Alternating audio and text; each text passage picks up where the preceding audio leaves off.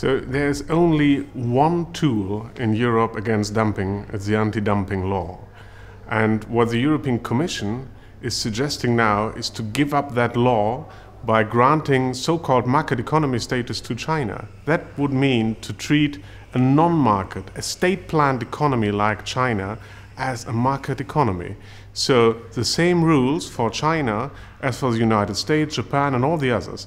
But China is breaking all our trade rules, so you can't treat them the same. You need to implement anti-dumping instruments against China. MES would be a license to dump. With MES in Europe, China would be allowed to dump all their products in every sector of the European industry. That would mean we would lose thousands and millions of jobs.